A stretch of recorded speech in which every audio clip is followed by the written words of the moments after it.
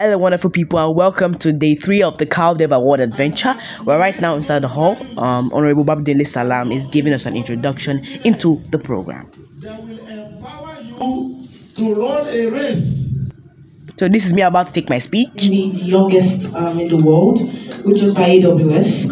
And what was literally my secret? So a lot of people think coding is hard.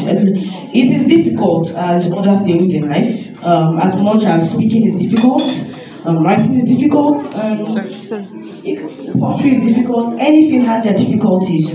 It's all about how you channel your energy to be able to defeat that difficulty, which is through knowing and getting knowledge. The best way to demystify programming is by learning it. If you don't learn it at first, you won't be able to know what to even do, to even understand the concepts that are in programming. Which is a lot of people right here have been able to conquer that barrier. Like I met some friends who are already into game development, and that's because they have been able to conquer that barrier, which is coding is hard, I can't do it, and you back up. Most people, they said, go and write an exam. You'll be afraid to, but you have to because it's part of your curriculum. It is hard, it is challenging. Probably if you didn't read, it will be brain tasking, but you have to do it because it's a barrier you have to conquer before you get to the next level. And so I really don't really have too much to say because I would say I'm like a special, very intelligent. I'm probably might be very more intelligent than me, and I don't really. It's not really about my intelligence. It's about pushing my work forward and conquering that barrier. And conquering barriers is what I currently do every day. So as I conquer another barrier, which was cloud computing. Cloud computing, many of you don't know. Does anybody know what cloud computing is? It's a fairly new space, which developed notoriety in 2009 with the introduction of Jeff Bezos' AWS platform.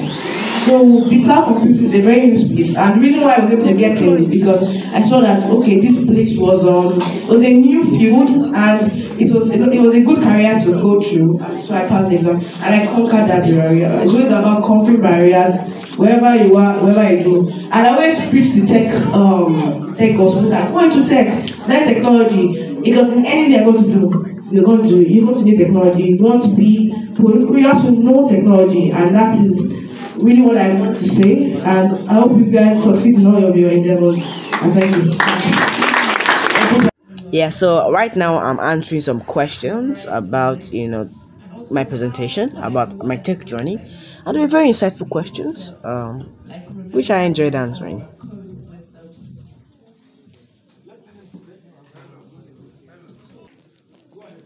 So when it comes to coding, I have made several mistakes, and so I've made several mistakes when it comes to learning coding. So that's why I'm here, so you don't make the same mistakes. Coding is not about memorizing. That's where you get wrong. So everyone cannot really memorize what's going on in coding. Most people can't memorize the code. It's all about learning the concept.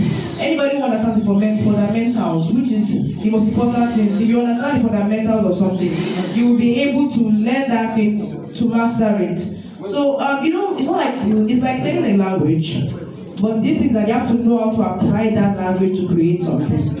So is it as hard as anything now? It's not as hard as that. I would say that it is because she was doing a coding program. It was like a basic Microsoft Word, maybe some Scratch. Does anybody know what Scratch is? Right now I'm just setting up the environment on my laptop for my presentation coming up. Okay, this is one of the other awardees. She's a gymnast, and she's won several competitions, and she was just showing us some of her amazing skill. I even asked her, how do you do these things? I was very confused. I mean, the amount of strength it takes to do that is really crazy.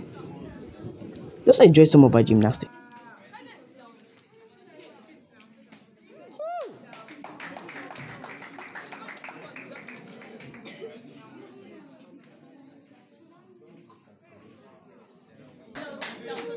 You are not clapping, no.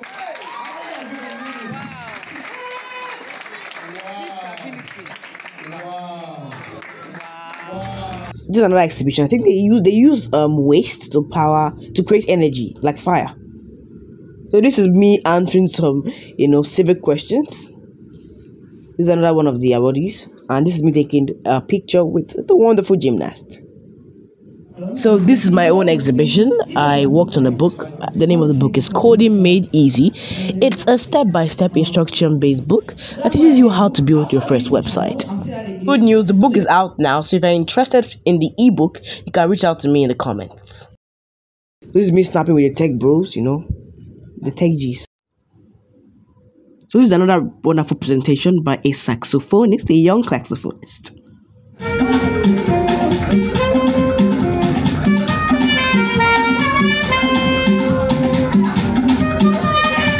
Also there with the dance squad, and I did a really wonderful presentation.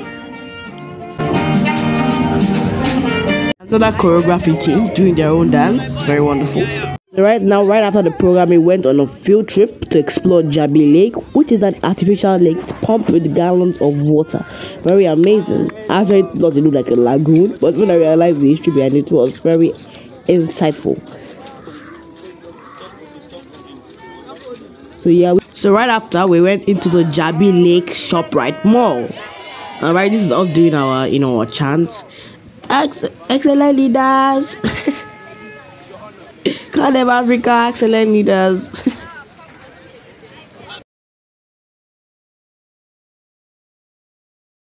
So this is me entering the store and the rest of CALDEV. We flooded the store. It was like a parade. I mean, they could have been wondering what are hundreds of kids doing just walking around in the mall. It was a nice experience. And yeah, that brings me to the end of this day 3 adventure. Thank you for watching this video. Hope you had a lot of excitement and fun, and I hope you enjoyed this video. Thank you for watching, and bye.